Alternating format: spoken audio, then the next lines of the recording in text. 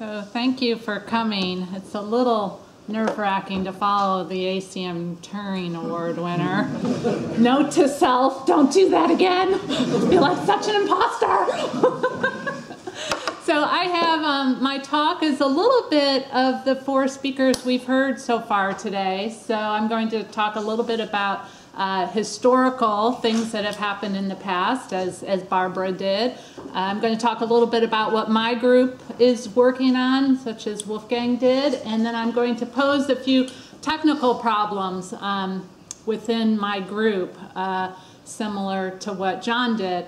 I'm not going to make any predictions. I thought Madonna was going to be a big flop. So I'm not good at predictions, so I'm going to avoid what Andy did. That was very brave.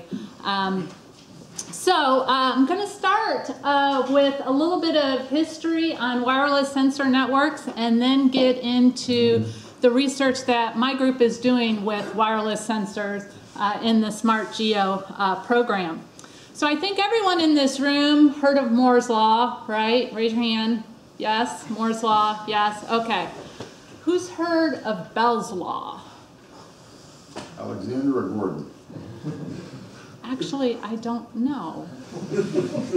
That's a good question. So let me tell you the law, then you can tell me whether it's, yeah.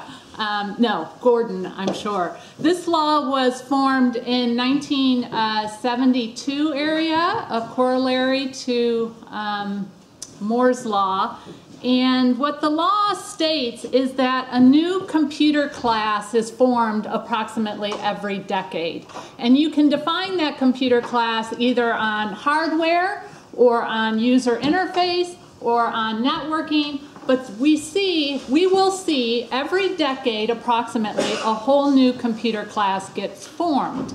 And when you think about the history since this law was proclaimed, we have seen some pretty big changes approximately every decade in our systems, in these computer classes. So for example, in the 1960s, we had these big mainframes, as Andy was talking about. This is a picture of the IBM 360, so we had these very large mainframes.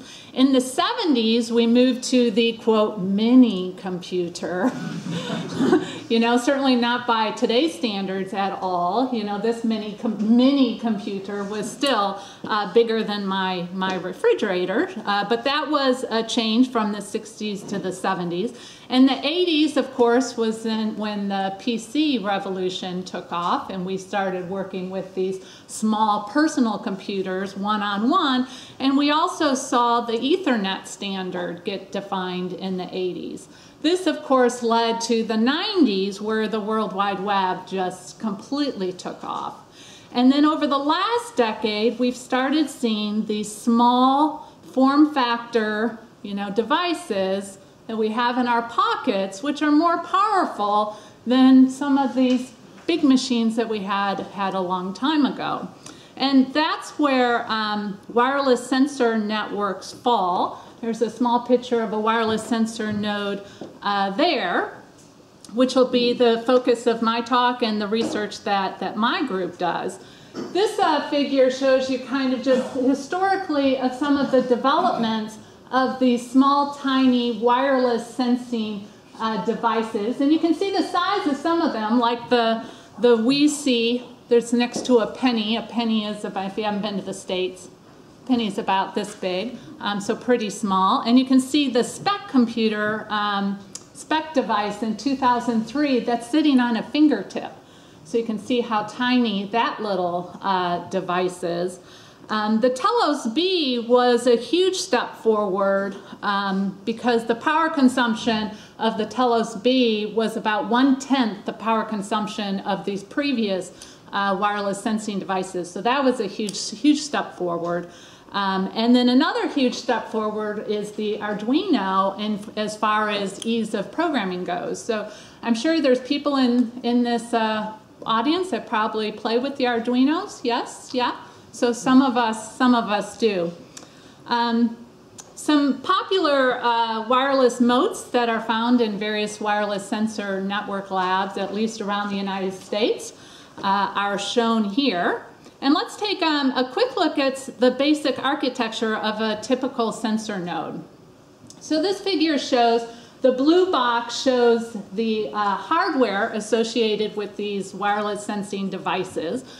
So the hardware where you have your eyes and your ears of the sensing device, depending on what type of sensing units that you attach to the wireless sensing device. So the blue box is kind of the hardware. The purplish box are the software associated with the device. So some type of micro operating system that's on these devices. And then the green boxes, of course, show the energy, whether it's battery plug-in or whether you have some type of energy harvesting associated with the device. So then you can start asking, okay, so we have these tiny devices, and I should have brought an example mote here, although I know you have some in the labs around here. What can you do with one of these little devices? Well, you can sense things. You have a microprocessor, so you can compute things. You have a little bit of RAM, so you can store some things. And then if you have a radio attached, you can also communicate. So those are some things you can do with these tiny little devices. So then you can start asking yourself, okay, well, that's one singular device. What can I do if I have a whole network of these devices? We've been surrounded by wired sensor networks for a long time, but moving into this era of having these wireless sensor devices opens up a lot more applications that become really, really interesting. So for example, I'm going to classify some of these examples into two big categories. One is you can monitor space, such as in California, there's several vineyards that are doing agricultural monitoring with these small wireless sensing devices. That is really cool. Basically what they're doing is they're monitoring the plants, and then they give the plants water when the plant needs water. Or they give the plant fertilizer when the plant needs. You don't water every morning at 6 a.m. No, you water when the plant needs water. You fertilize when the plant needs fertilizer. And there's several vineyards in California, from my understanding, that are really jumping on this type of technology. So that's really cool. There's also things happening where we're watching for hazardous events, such as volcano monitoring that is being done. So these are a couple applications of monitoring the space. You can also monitor things and start asking questions that we've never been able to ask before, thanks to these small little wireless sensor devices. So for example, there's one deployment that occurred to monitor these small petrel seabirds, tiny seabirds that live on Duck Island off the east coast of the United States. And we've tried to study these seabirds in the past. Scientists have tried to study them in the past and have been unsuccessful because they realized that when humans are on this deserted island for 15 minutes, then the mortality rate of the eggs for the next generation of the birds goes down by 20%. So these birds want nothing to do with humans.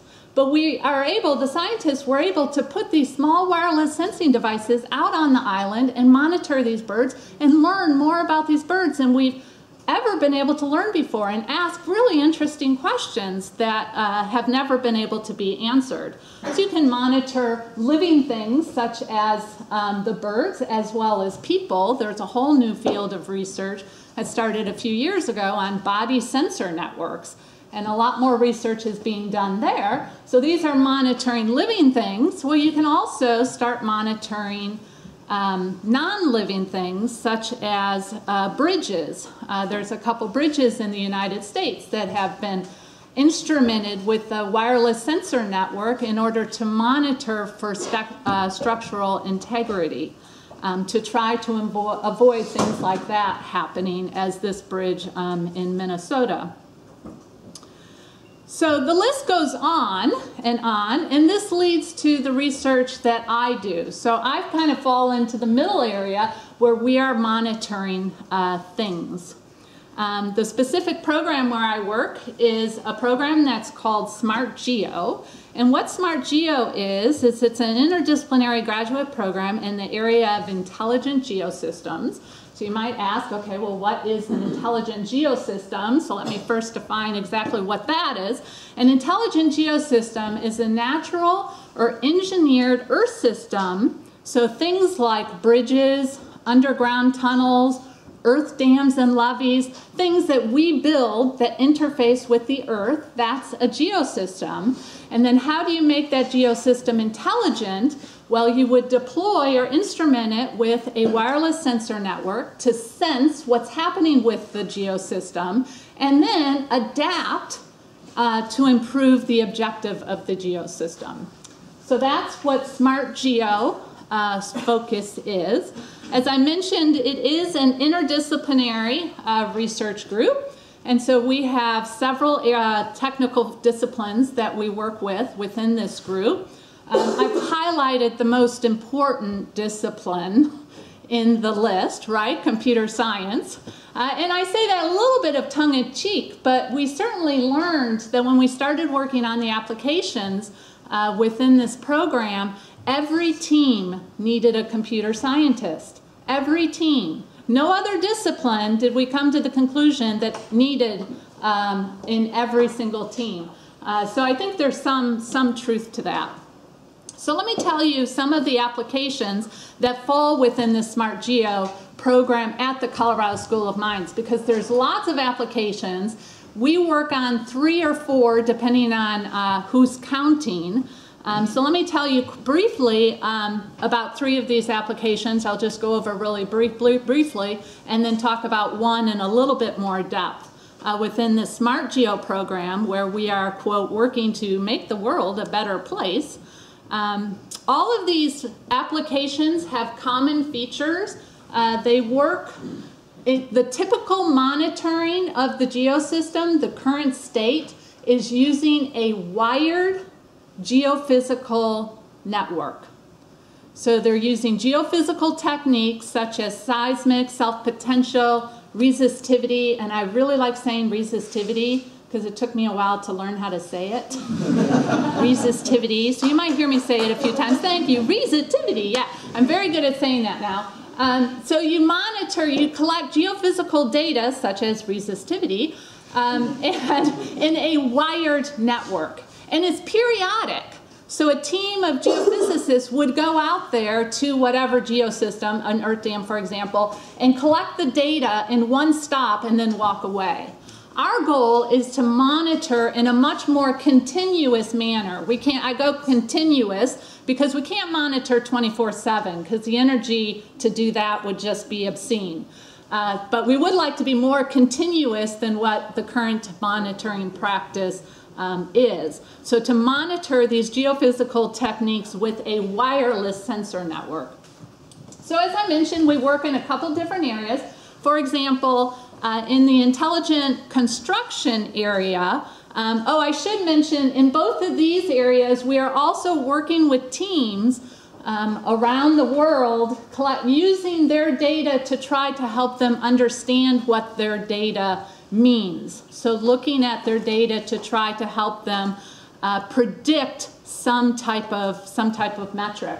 So for example, in intelligent construction, we collaborate with a construction company in Seattle that is building the U-Link to connect Capitol Hill to University of Washington, and we're working with them and analyzing their data to try to see if we can figure out how to predict how quickly the tunnel boring machine can move based on the given situation.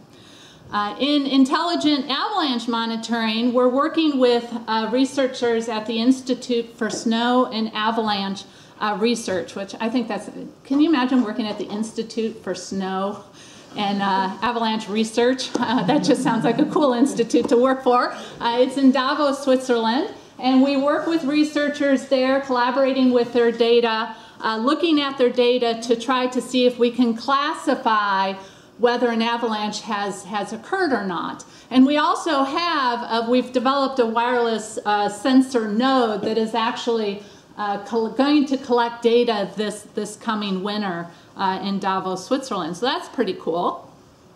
Intelligent remediation is another application that we work on. And then I want to spend a few more minutes talking about the intelligent earth dams and levees application to set the stage for some of the challenges that I'll mention towards the end of this talk. So in the United States, we have about 85,000 earth dams and about 200 kilometers of levees, earth levees in the United States. And many of these structures are at or near their intended design life. And so they were built thinking they would last for about 50 years, and the average age is about 46. And so we're getting very close to when these things are meeting the end of their life, and so there's concern many of these earth dams and levees are going to start failing. In fact, the American Society of Civil Engineers has identified approximately 15,000 high-risk earth dams in the United States. And the U.S. Bureau of Reclamation would like to monitor these high-risk dams because of concern of failure. They would like to monitor them once a year. Unfortunately, about 30% of them haven't been monitored in 5 years. Why? Because the cost of doing one monitoring is so expensive. Now, while our project focuses mainly in the United States, these dams, as you can imagine, exist around the world, such as in Argentina, and also the Netherlands spends a lot of money on research in regards to earth dams and levees, because approximately 20% of the Netherlands land is actually under sea level. So they spend a lot of money, and they have this new Dept test levee where they do a lot of the research, and we recently got a grant to collaborate with the researchers at the Dept, and I thought Andy might want to know, well, who are you collaborating with? So there's the list. I snagged a picture of the list of researchers that we're working with on this particular project. I also snagged a picture of my daughter. She always asks me, "Did you tell the people about me?" Now I can say yes, I did. I did, Emma. I told them about you. So let's take a look at how internal erosion happens in a typical earth dam. So let's suppose that the earth dam is blocking water on the left-hand side of the earth dam. Leakage usually begins on the downstream side of that inner core. So you can kind of see where some internal erosion is starting to happen in the middle picture. And then as time goes on, this internal erosion can slowly lead to this pipe, which then can lead to ultimately dam failure. So what we would like to do is to try to locate this internal erosion that is happening before the pipe begins. And so that's our goal, to locate that in the subsurface. A failure can happen anywhere from an hour to a couple years from after you start seeing this internal erosion. So it can happen pretty quickly. And our goal, like I said, is to detect this internal erosion in the subsurface before you have a dam failure, such as this failure that occurred in Idaho, or this example, which was the Katrina levee catastrophe that happened in the United States. But basically what we have in the United States is we have very old infrastructure and very outdated monitoring practices. And when you combine those two together, it's a recipe for disaster, right? We have to do a better job. We have to do a better job. So let's take a look at what the current state of practice is to determine the health of an earth dam. Well, the current state is doing, as I mentioned, a wired manual geophysical survey where you send a team of geophysicists out to take a look at the dam. You put on the dam all these wires across the top of the dam, and you collect things like self-potential and seismic and resistivity data. Then you take that data back to the lab. It takes a couple days to do one self-potential survey on one dam, a team of geophysicists. So as you can imagine, because this happens so irregularly, what happens in current practice as far as telling that a dam failure is occurring is this. You see a hole, dam failure, or this. You start seeing a leakage, dam failure. That's what current practice is like. And in fact, this is a picture of a dam in Australia where they started seeing the leakage, and so the whole city that was downstream of that dam had to quickly be evacuated because they were concerned that whole reservoir was going to come flooding the city. So to meet our goal of trying to provide more continuous wireless monitoring of these earth dams, it does require an interdisciplinary team. So the current team members are shown on this slide. And in computer science, we're working to instrument these dams with these, as I started this talk, these small wireless sensing devices. So that shows, again, one of these devices can sense, compute, store, and transmit. But one issue, major issue we have is these devices are extremely resource constrained. So that's where a lot of the research comes in, is how can we collect the geophysical techniques, this geophysical data with these very tiny resource constrained devices in order to meet our goals. So I've been talking now for about 20 minutes. Teachers know that it's time for an activity, right?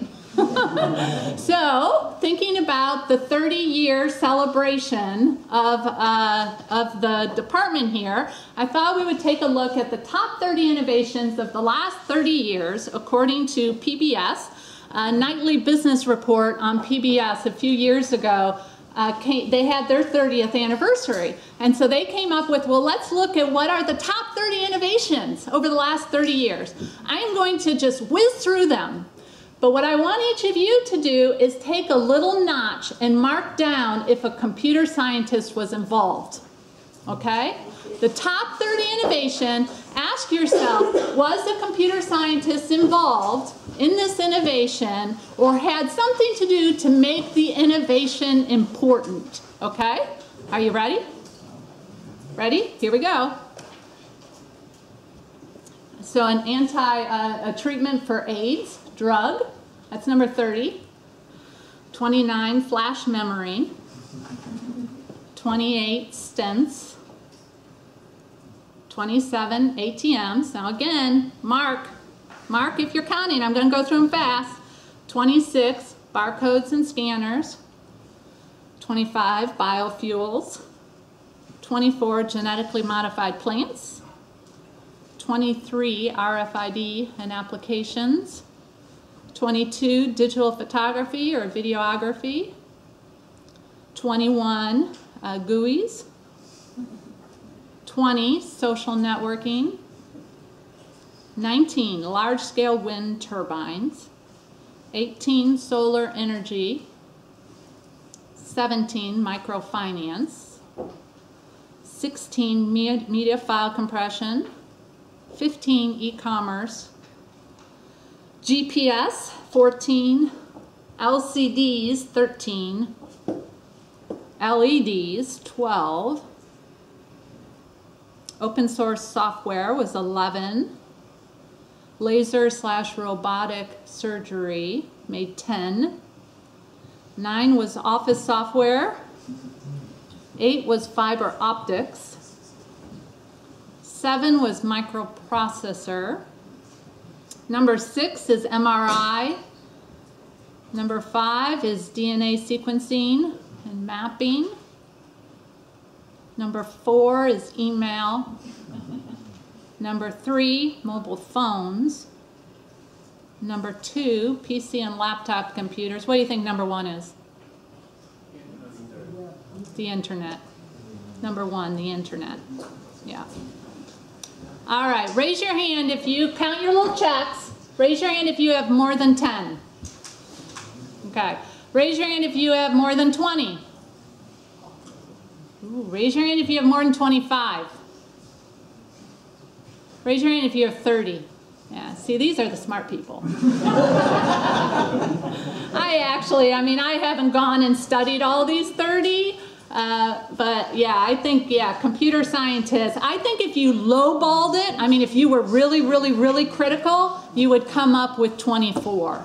But the point being is that computer science, if those are, you know, agreed, this is according to Nightly Business News, but if those are agreed that those are the top 30 innovations of the last 30 years, we have made the world a better place, right? Yay, computing. Yay. Yeah, I love being in computer science. There's so many good things we can talk about, such as my research on intelligent geosystems. So a quick reminder, we're working to try to do wireless geophysical monitoring. So I'd now like to focus a little bit on some of the technical challenges within computer science. There are technical challenges in many of the disciplines that I work with, but I'm going to focus, of course, on the ones that are in computing. So first of all, one of the problems that we had, and each of these challenges that I'm going to mention could be their own talk, you know, so if you want to invite me back, I'd happy to come and could give more talks, and you can see my children grow. So let me just focus on a couple of them. So one is we realized those popular motes that I mentioned, we could not just connect a geophysical sensor, unfortunately. We wrote that in the proposal. Oops. Turned out we were not able to do that because geophysical techniques require many things that we hadn't thought about when we wrote the proposal, such as they have a very high sampling rate, like 500 or 1,000 hertz sampling rate. So they sample very high. They're collecting tons and tons of data, and they need, what they're monitoring is a very low voltage signal. And so they needed very high precision ADC, for example, and we could not get that with off-the-shelf motes. So the first thing we had to do was develop our own geophysical sensing mote, wireless mote, and we call it appropriately GS mote for geophysical sensing, if you didn't figure that out on your own. So here's a picture of our printed circuit board, and here's a picture of the front and back of our mote, and here's a picture of my son, because he'll kill me if I show you a picture of my daughter and I don't show you a picture of my son. So that's my son. Now, I'm not going to go into the details of the mote, but I know some of you are probably hardware geeks out there, so I'll just leave this up here for just a brief second. And just tell you that it took us a couple years to develop this mote. We developed it with a local company that is now selling it, and it's very expensive. So, yeah, so I had another student who said, you know, I could develop a mote a lot faster and a lot cheaper with the Arduino. And Arduinos, as we know, is pretty inexpensive. And so we have a second version of this wireless mote that we call the GeoShield that plugs into the Arduino. And we are just now about to finalize the middleware on these wireless motes. So now we have 2 wireless platforms, and we're going to be taking them out to the field really soon to compare the data that's collected with these 2 wireless platforms with the wired geophysical, which is what the geophysicists currently do. So we're just about to deploy, and I'm hoping that the data that we collect is similar to the wired case. So that's where we are with the hardware aspect for collecting the data, for actually sensing the data and collecting it.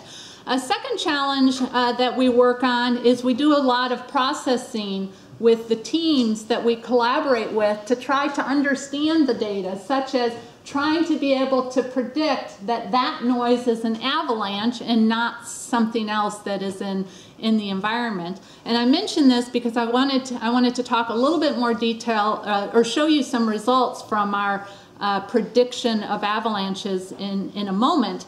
But first, you may be wondering, where the heck is the Colorado School of Mines? It's a tiny university, so I'm sure lots of you have not yet visited it. I hope you will someday, though.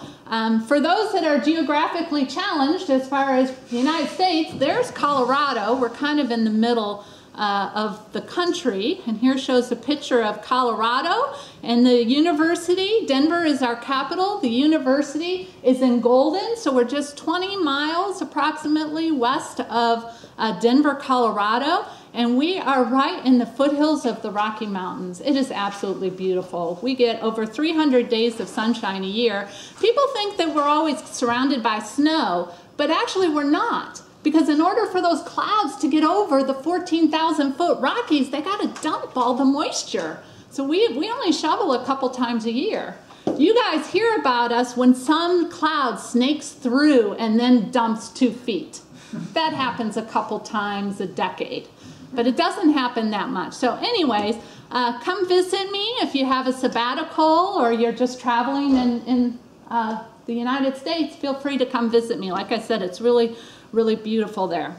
Okay, so now that we've had another little short break, now let's get into some technical details. I wanted to tell you a little bit more about this particular challenge that we've been working with, because this is relatively new technology, and I think it's really cool, and I hope, you know, everybody should hear about it. Has anybody here read anything about compressive sampling or compressive sensing?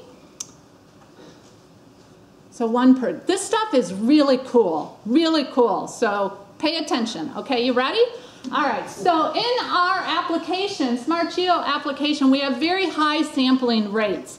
And these motes have very limited resources associated with them. And so one of the things we wanted to think about was how can we reduce the amount of data that we need to collect? And so one of the collaborators on the team said, well, maybe we should look into this compressive sampling thing. The theory from compressive sampling, here's a quote from one of the founders of the field, is, you know, with compression, what you do with compression is you take all the data and then you compress it, right?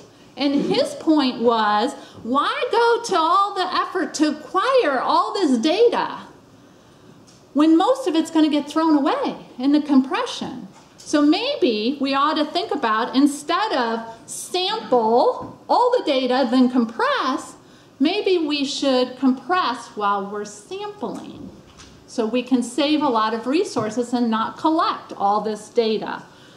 Here's a URL for a repository of papers. Many papers have been written about compressive sampling over the last few years, so there's a repository if you would like to read more. Okay, so I have about 8 minutes. Okay, so I think I can go into a little bit of detail. I'm a scientist. I felt like I ought to have one equation up there, but don't worry. Don't worry. We won't go into too much. I'll do some hand waving. Basically, compressive sampling, how it works is that the original signal has to have low information. So what that means, for example, is the signal has to be sparse. It can be sparse in the time domain, it can be sparse in the frequency domain, it can be sparse in the time frequency domain. Doesn't matter where it is sparse, but the signal must be sparse in some domain, and then you, as the domain scientist, have to figure out where the signal is sparse in order for compressive sampling to work. One paper I read, which I think is actually interesting to think about, although I haven't, you know, been able to validate this, but one paper I read said that all interesting signals are sparse. The problem is just figuring out what domain it's sparse within. But if that's true, if all interesting signals are sparse, then compressive sampling might be able to save us a lot of energy that we expend in collecting all this data. So how does compressive sampling work? Well, basically what it does is it transforms the original signal, which is of length n, to a vector of length y by multiplying it by a measurement matrix, which is m by n. Now this measurement matrix has to have certain properties associated with it. So for example, phi, this measurement matrix, has to be maximally incoherent to the sparsity domain psi. So it has to have certain properties. But the good news is there's many measurement matrices out there that fit the properties, so that's good. And I'm just going to hand wave over those details and instead jump into the signal recovery. So then how signal recovery works, so instead of having this big signal, instead you just have this smaller y. Well, you know your measurement matrix, and then you use something like an algorithm called L1 norm minimization to get back to the original signal. And so, for example, this, if you want to look at the math, well, no, actually, let's just hand wave over that. And instead, I only have a few minutes left, get into the results. But basically, it's using compressive sampling is using linear numerical optimization techniques in order to recover the original signal. So it's ground in theory, which is, you know, interesting in theory, but then the question might be, does it work in practice, right? And so we wanted to see, does compressive sampling work with the seismic data that we had gotten collected from the avalanches in Switzerland, that we collected using a wired sensor network data over a whole winter period. So we had a lot of data of avalanches during one whole season in Switzerland, at least on some of these main avalanche paths.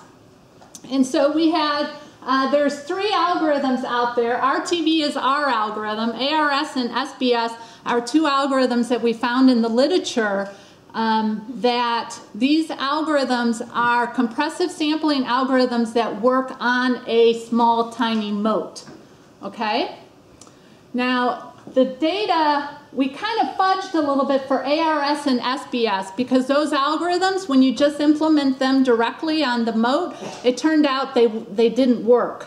SBS, for example, how SBS works is it collects all the data and then compresses. And on a mote, we don't have infinite memory, right?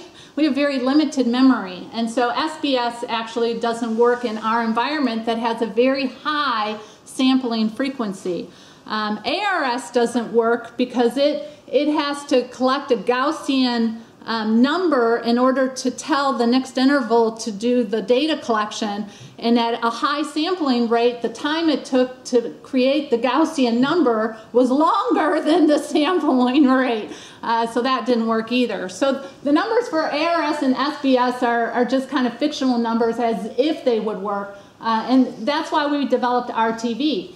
But the good news about RTV is it, you know, offers results very close to the other algorithms that are available. And this is the compressive sampling percentage. So this says we only collect 30% of the data. Then the y-axis gives you the normalized root mean squared error from the full signal. And you can see here the error is not that large with 30% of the data. So then you might ask yourself, okay, I only have to collect 30% of the data instead of collecting all the data, but is that 30% going to be useful?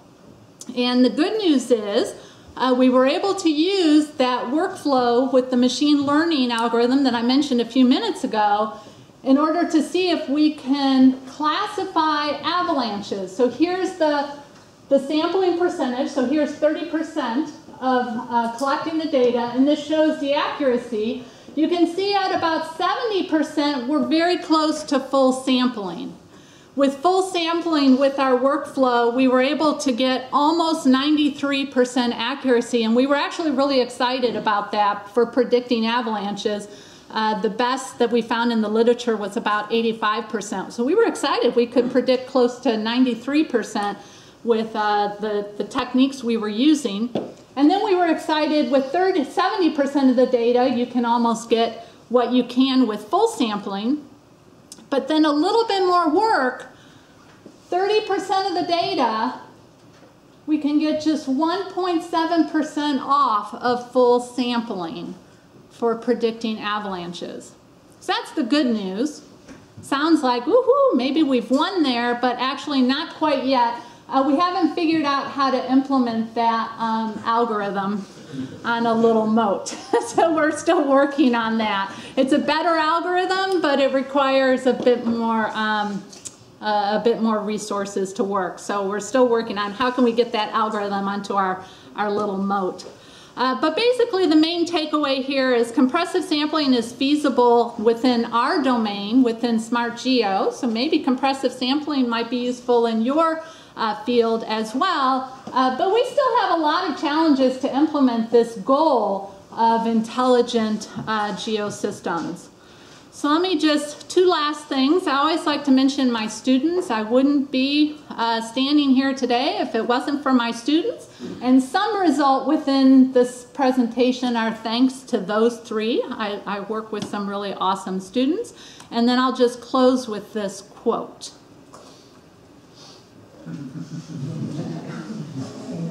It's kind of similar to that.